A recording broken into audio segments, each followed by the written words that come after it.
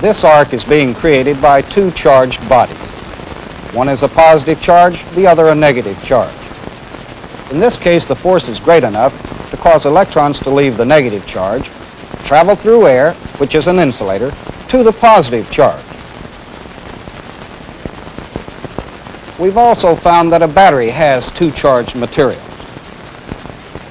If a connection is made between them, electrons will leave the negative charge and travel to the positive charge. Well, let me make such a connection.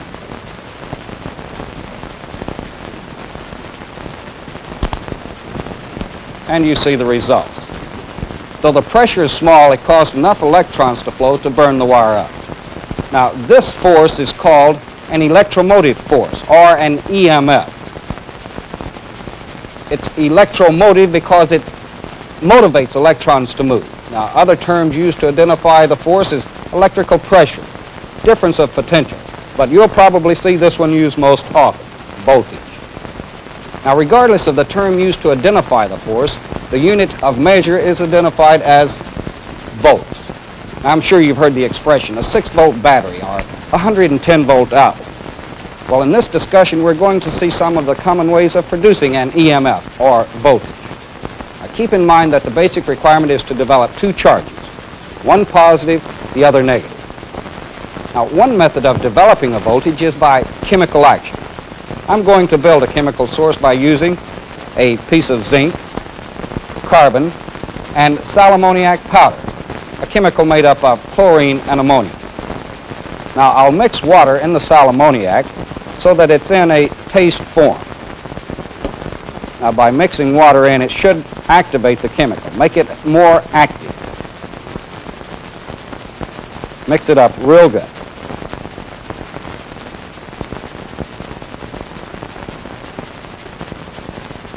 Now I'll put in the zinc here and the carbon here. Now here's what will take place. The sal ammoniac will react with the two materials and cause the zinc to gain electrons, the carbon to lose electrons.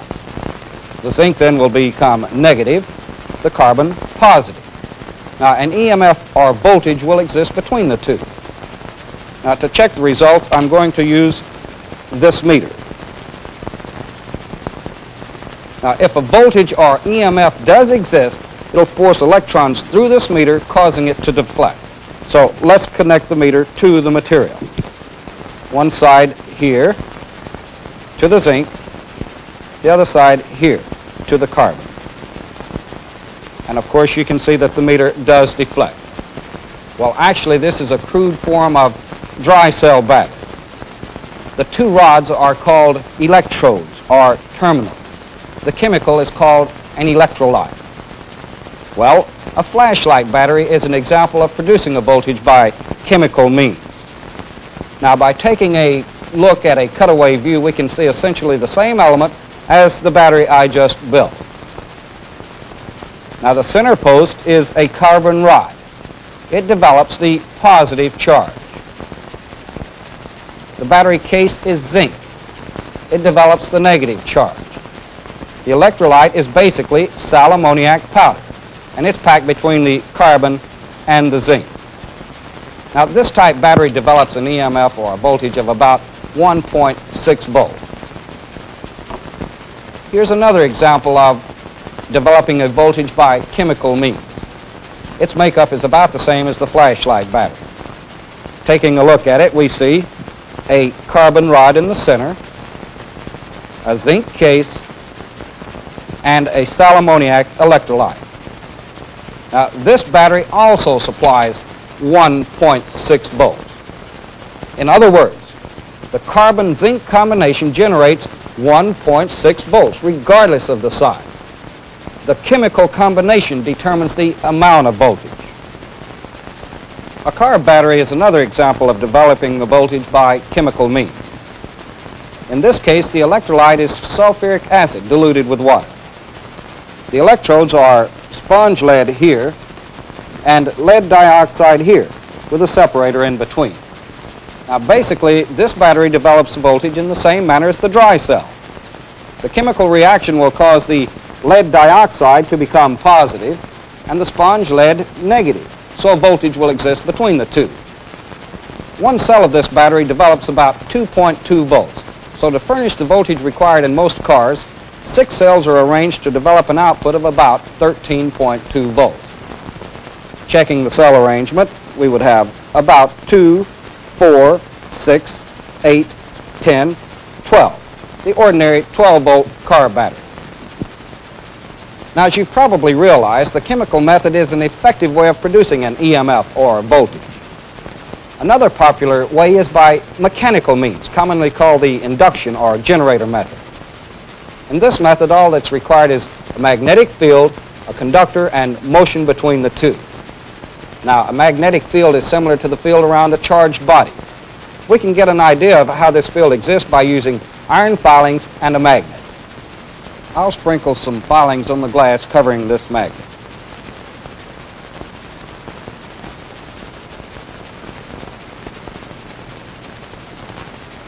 Notice how the filings form into lines, indicating the shape of the magnetic field. Well, when a magnetic field is brought near a conductor, it will force the free electrons of the conductor to move toward one end.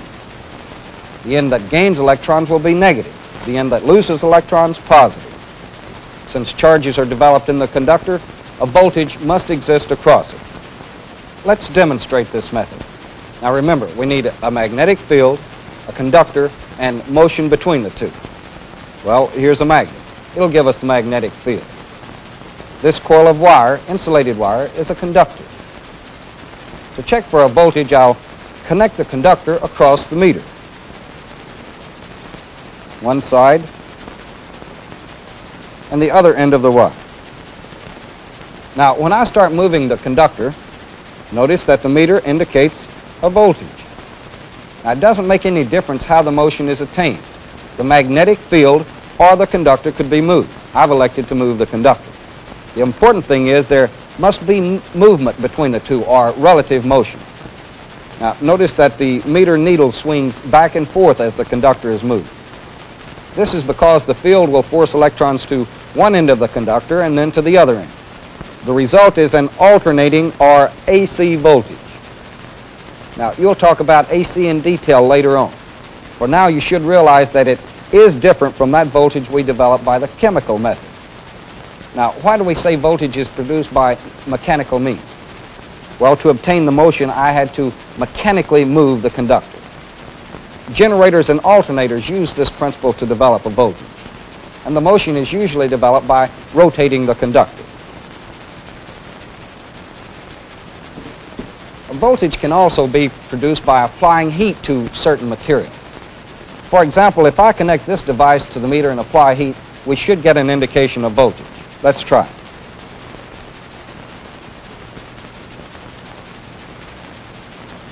Applying heat to the device, notice that as it heats up, the meter indicates a voltage. The more I heat it, the more voltage. Now, if I take the heat away and let it cool off, the needle slowly moves back. Now, if I help cool it off so that it's at normal room temperature, no voltage will be produced.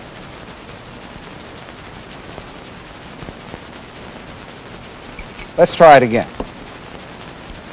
Applying heat, we get an indication of voltage. Now, a device that develops voltage in this manner is called a thermocouple. This illustration shows how the voltage is produced. When two dissimilar metals are brought into physical contact and heat is applied to the junction, free electrons will move from the more dense to the less dense material. The result is a deficiency of electrons in one material and an excess in the other. One material has developed a positive charge, the other a negative charge. Therefore, a voltage exists across the two. Now, of course, the amount of voltage produced by this method is limited, but due to its sensitivity to temperature changes, it's often used for temperature measurement and in temperature-controlled devices. A method similar to the thermocouple utilizes light rather than heat to produce a voltage. Now, devices in this category are made up of metal sensitive to light energy. When light strikes the device, electrons in the sensitive metal will become free and will travel to the film. The film gains electrons, therefore it's a negative charge. The metal lost electrons, so it has a positive charge. Charges have been developed, so a voltage exists across the two materials. Well, this method of producing a voltage is the photoelectric effect, and some of the devices that use it are photocells and solar cells. This is an example of a photoelectric device, a small solar cell. Now, by connecting this device to the meter, we should be able to see that the only requirement for developing a voltage is light. Let's try it and see.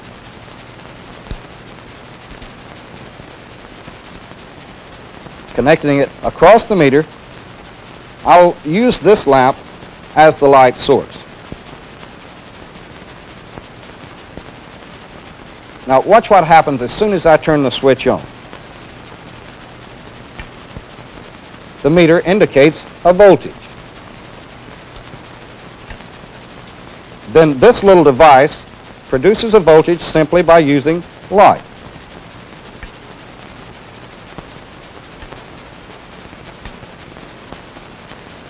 Now if I bring the device closer to the light, notice that the amount of voltage increases.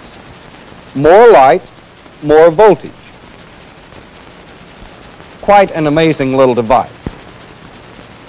Now, some uses of the photoelectric effect are to indicate light intensity, as in this light meter, and the solar batteries used to supply voltage in some space vehicles. Another amazing little device is this one, a crystal. It employs still another principle to develop a voltage, the piezoelectric effect.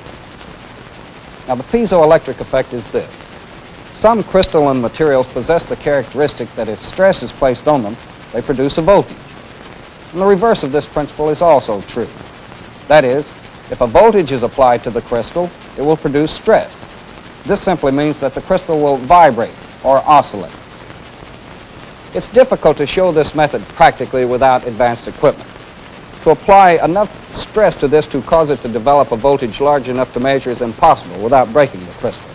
However, later in the course, when you come to understand a few more principles, we will apply a voltage and check for an output from the crystal. Now, some microphones and some phonograph needles employ this technique to develop a voltage. Okay, we've developed a voltage by using a chemical with mechanical energy, by applying heat, with light, and we discussed the piezoelectric effect. In each method, voltage is produced by creating a positive and a negative charge. Now remember, these are some of the terms used to describe this force. We said that voltage is the one that we'll see most often, and that we'll be referring to volts. Now, as you progress in your training, you'll see examples of how each method is used in actual circuits. Now, a little bit later on, we'll come back and see the relationship of this voltage to electron flow. I'll see you at that time.